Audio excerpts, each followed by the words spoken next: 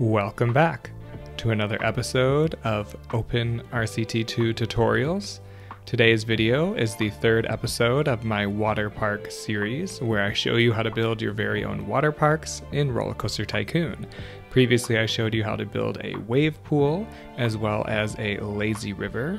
But in today's episode, I'm going to show you how to build a water slide tower. It's basically a combination of slides, but it's operating as one ride, so there's only one queue line. All of the slides are actually part of the same ride. So it's really nifty to kind of reduce the amount of queue lines you have in your park. Just have one giant combo slide tower. It's using the same principle as I used in my giant slide tutorial. So if you're familiar with that, this should be a really easy tutorial. But to get started, we're basically going to use a water slide, and I'm just going to make a nice gentle slope down here. I'm going to add some water here at the bottom, and then we do need to turn on some cheats. So we're going to turn on the allow chain lifts on all track pieces, the allow arbitrary ride type changes, and disable vehicle limits. So now I can change the ride type to the vertical drop coaster because that will allow us to add some brakes. So let's do a brake run of 18 miles per hour, drop it down to 9, and then do 4 miles per hour for the third brake, and then we can build our station. So now I should be able to, with the dinghy boats, I should be able to test it in the ghost mode right here. So let's see how that works out. And just a really nice gentle slide here. The brake run, that's a little too fast. I mean, it's really up to you how you want the brakes to be, but I'm going to do 9 miles, then 13, and then 18. So that should work a little bit nicer. But essentially, this would be all you need to do to have an operating water slide. If there was the water slide operating mode or one-way operating mode, which is in the works for OpenRCT2, but at this time it is not in the game. So we're going to have to work around that to get the vehicles to return. So what we basically need to do here with the vertical drop track is leaving the station. We're going to do a flat to steep slope here underground. So you need to turn on the disable clearance checks. So the dinghies will just disappear underground. So we will build that here, and then we need to eventually have that track flatten out and then curve around and reconnect with the station piece. So what we can do now is backwards from the station, make sure you have the chain lift turned on, and we're going to do some vertical track here going straight into the ground, and then we're going to flatten out, and then we're going to turn off the chain lift for this turn piece, and then we will eventually connect it back. So now we have a complete circuit loop, so we can actually change it to the dinghy slide. You can see what it looks like here, and all of the vertical track is invisible because the dinghy slide doesn't have that, but it works really nicely as a full circuit ride here. So if you wanted, you could build a bunch of different rides just like this, but to make it all operate as one ride, we need to delete the stations for now. So just put in some flat track in place of the 2 stations. So there goes the second station, just flat track there. And now I'm going to open up the tile inspector, and I'm going to copy this one right here, and I'm just going to move over a little bit and paste it where I want to have my second track begin. And I'm going to do one more here, so I might need to widen that pool a little bit.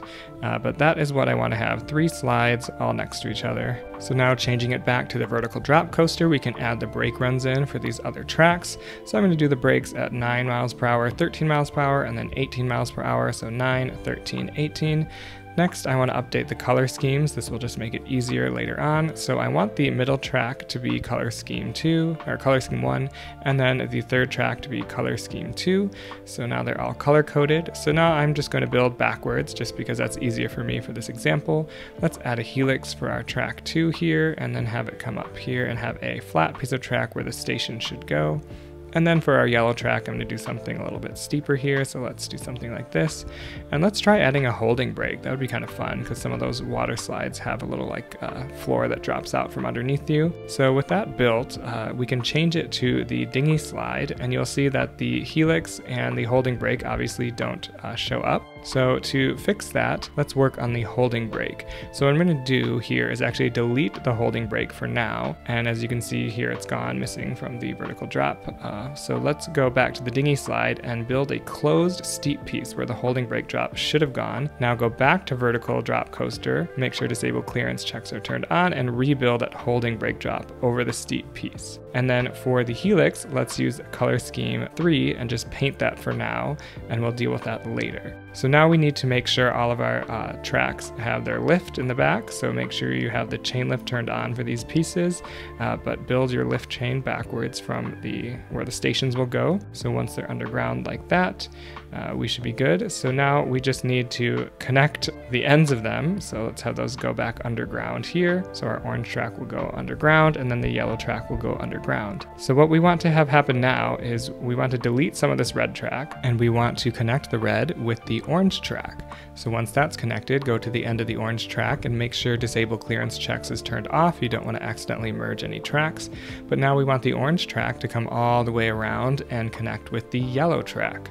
So once you have that done and it's connected with the yellow, we can go to the end of the yellow, and we want the yellow to connect with the red. So this is where you actually have to go underneath the other track because there's a little bit of a crossover, and looks like I didn't make the turns wide enough, so I'm going to add some S-bends here so the red will give it enough room. So alright, so now the yellow can connect with the red. So once that's done, we have one giant continuous circuit where all of the tracks connect with each other in just one humongous loop. So red into orange, orange into yellow, yellow back into red. So with that finished, we can actually delete all of those flat pieces of track and put in our station on the red track right now. And so the red goes to orange, orange goes to yellow, yellow goes to the end. So we want the yellow track to be where we put the station for the exit. And this is for stat purposes when we calculate the stats.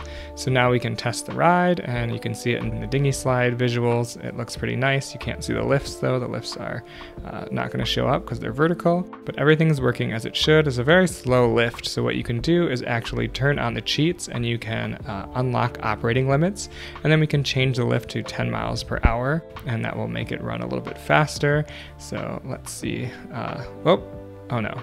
So, whoops, I think I misspoke. So let's see what happened here. So apparently we don't want the lift speed to be 10 miles per hour because the dinghies sometimes will fly off. So that's a little too fast. So you actually want the lift speed to be something like 8 miles per hour. They shouldn't fly off the track at 8 miles per hour. Just don't go up to 10. So now we can see here actually with the yellow track, they go into that holding break where they're kind of hidden in the enclosed dinghy slide. So that looks kind of cool, but it looks like everything's working. And the stats calculated, so we have some pretty good stats with 10 drops because the dinghy went through all of the different tracks, so it gives you really nice stats.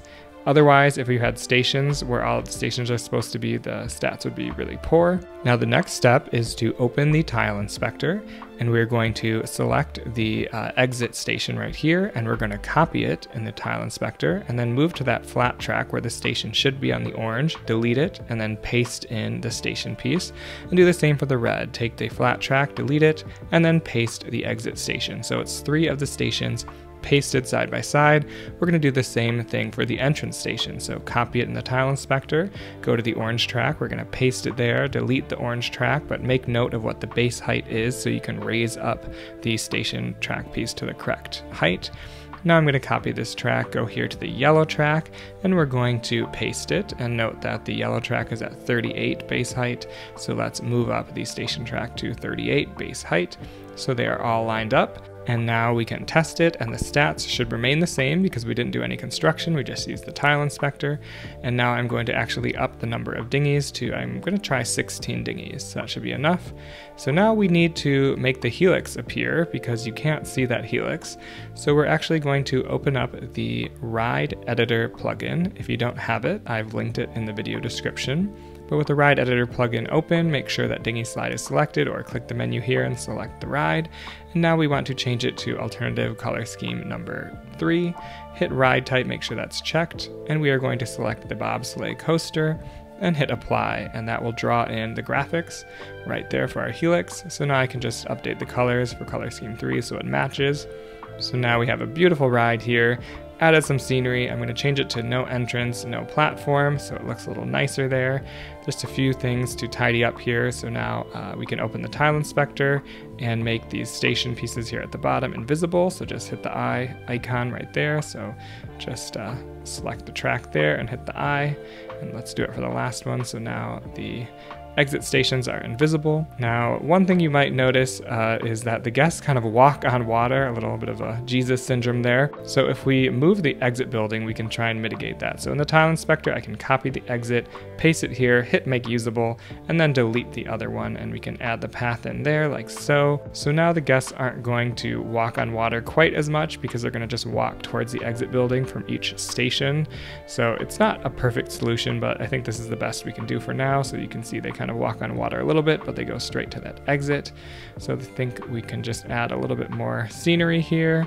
Add some path there just to make it look nice. Now when it comes to the entrance building, guests will always enter here and then teleport up to the dinghy slide that they're trying to get on. So here you'll see they're going to walk on and go to the orange one, so they just kind of teleport up to it. So they're always going to enter on the same level as the entrance building.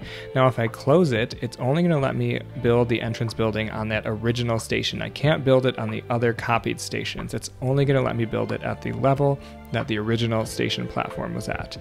So just be aware when you do build your original station. Another warning, if you need to delete the stations for whatever reason, always use the construction window and delete them, because if you use the tile inspector, although that is the method that we use to paste the stations, if you use the tile inspector to delete the original station right here, if we delete it, you're going to run into some issues.